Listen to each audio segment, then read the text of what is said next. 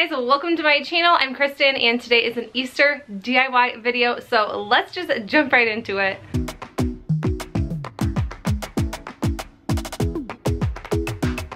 This DIY, it is so simple. It's these cute little bunny topiaries, and you'll need these wooden bunnies. I use these throughout the whole video, and then I just took some spackle and filled in the holes because I did not want any of these holes showing for any of my decor. So right now I'm just using the ballet slipper by Waverly chalk paint, and I'm just using this up because it's kind of started to get old, so I kind of had to water it down a little bit. But I love this color, and I love using Waverly chalk paint because it just covers so well.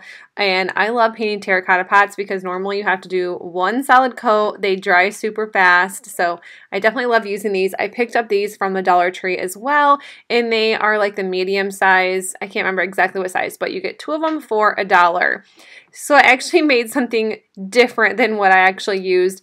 I tried to add moss to these little bunnies and add like the eyes and the little tail back on, but I did not like the way they looked. I thought they just kind of looked like they did not look like bunnies to me. I just added boxwood greenery to the bottom. That's from Walmart. Changed my mind and then took these wooden dowels, stuck them on the back of these wooden bunnies, and I just painted these with the Waverly chalk paint in white. I didn't really go over a ton of me painting these bunnies because I painted, I think there was 6 of them total, 6 or 8 of them total in this package. So I definitely did not want to show you guys me painting every single one of these bunnies, but this is just the Waverly chalk paint in white, and this is what these little topiaries look like when they are all done, and these are so stinking cute, and this costs about $3 to make both of these. Next one is one of my favorites. It is just this cute little basket, or this wooden basket. This was from Goodwill. It was $4, and then I'm just giving it a nice little priming coat with the Waverly chalk paint in white, and then I'm going to go back in with this really pretty purple color from Arteza. It is just the lilac color, and I just went over this, and I love using Arteza paint as well because this only needed 1 coat and it covered it really, really well. And then since I had all these wooden bunnies, like I said, I used every single one because I thought that they were super cute and you can do so many things with them without having to actually make garland. I see garland so many times with those, which there's nothing wrong with the garland, but I just thought I could come up with something different. And then I just glued these little wooden bunnies. These are also just painted white, and I glued them to each side of this little basket. And then I just put in some florals from Walmart. This is the lavender. This is, I think, $1.26 now. It used to be 97 cents, but it's a little bit more now, and just some lamb's ear. You can get 2 of these for $2, and I just love the way this turns out. This is super pretty for spring and Easter, and I will keep this out until probably summer, but love the way this turned out for only, well, I guess this was under 10 bucks to make.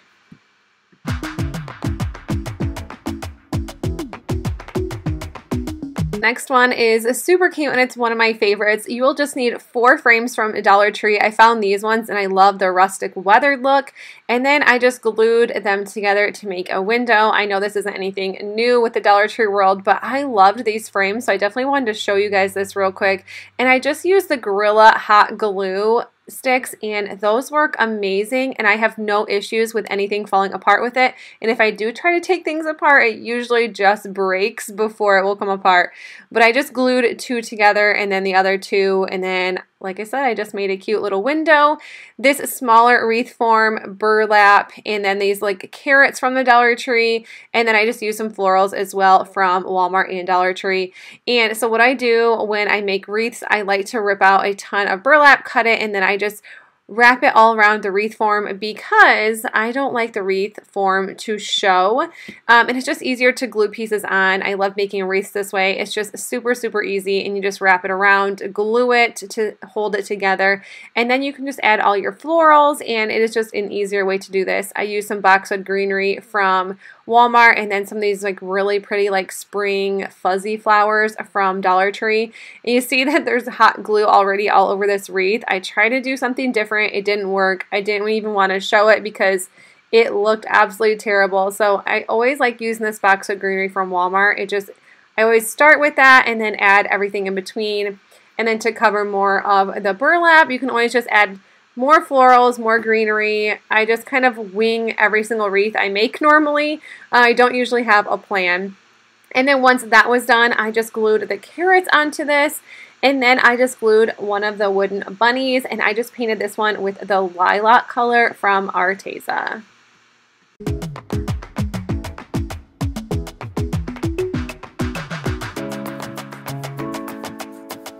And to hold the wreath on to the framed window, I just used some twine and tied it to the back.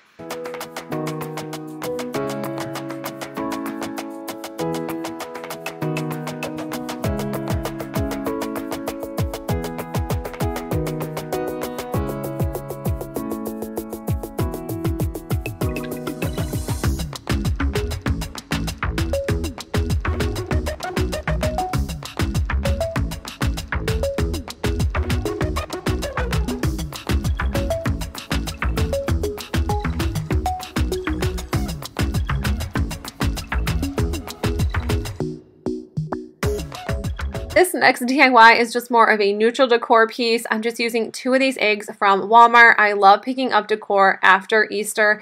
I know for a fact I did not get these last year, so it must have been the year before.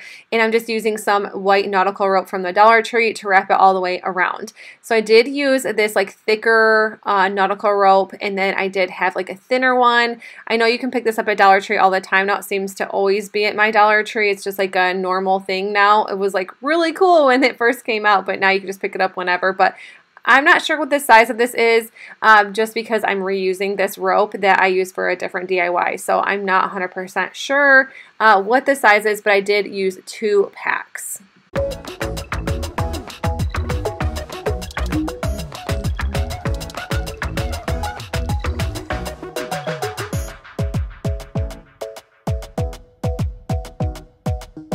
For this one, you're going to see that there was already glue on this.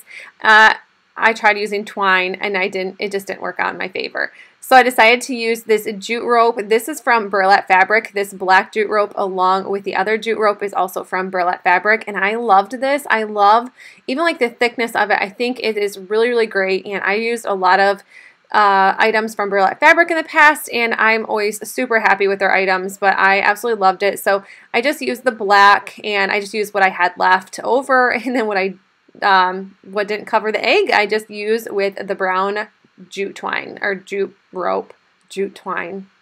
Yeah, it's not jute twine. Yeah, and that is all I did for this. This was actually really easy. It took some time, but I love the way these turned out. I love the neutral colors of it. I wasn't sure I wanted to add this to the video just because it doesn't really match my whole theme, but I think they're super cute still.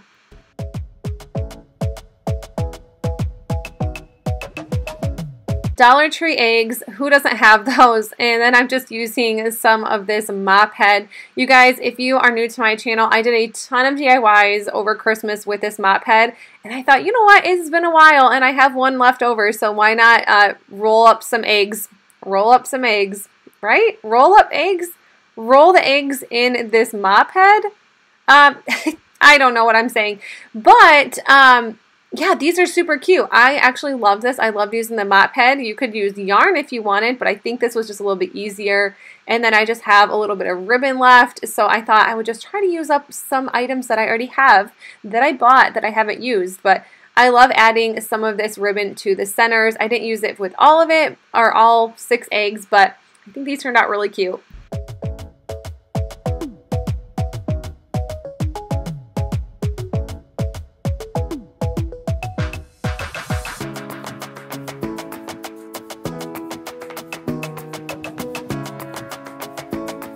A really simple DIY. I'm just using one of these little circle wood plaques from Walmart. They're 98 cents, and some of these pop-up stickers from Dollar Tree. And then I'm just going to be adding these pop-up stickers all around this little wood piece. I always see Nicole from the Week's Nest use these pop-up stickers, and she does some super amazing things. So I will just link her channel if you guys want to check it out. But she always comes up with some super, super cute ideas for pop-up stickers. And I always have a dog with me, so I always get some dog hair in stickers, in paint, in anything. But I was actually going to make 3 of these, so you're going to see that 2 of them are already painted. I'm going to save those for a different DIY, but I'm just using the Waverly chalk paint in moss, and I'm just going over the top of this. And then once it is dry, I am just going to go back in with the Waverly chalk paint in white and just kind of dry brush the little stickers just to give it a little more dimension, a little more texture, a little more something, just because it looked really, really plain if I didn't. And then I just added a little wooden bunny to the center, and I think this is just a really cute little piece. Last DIY is just a really cute little bunny mason jar. I just have a ton of these mason jars I really just want to use and paint. Just using the Waverly chalk paint in white, and I'm painting those, and then I just use the ballet slipper to paint the little pink bunny that is going to go right onto the middle of the jar. And then I just added some really cute florals from the Dollar Tree. It wasn't anything super hard to make, so I didn't really go into big detail with this one, but add some florals, glue your bunny, you're good to go.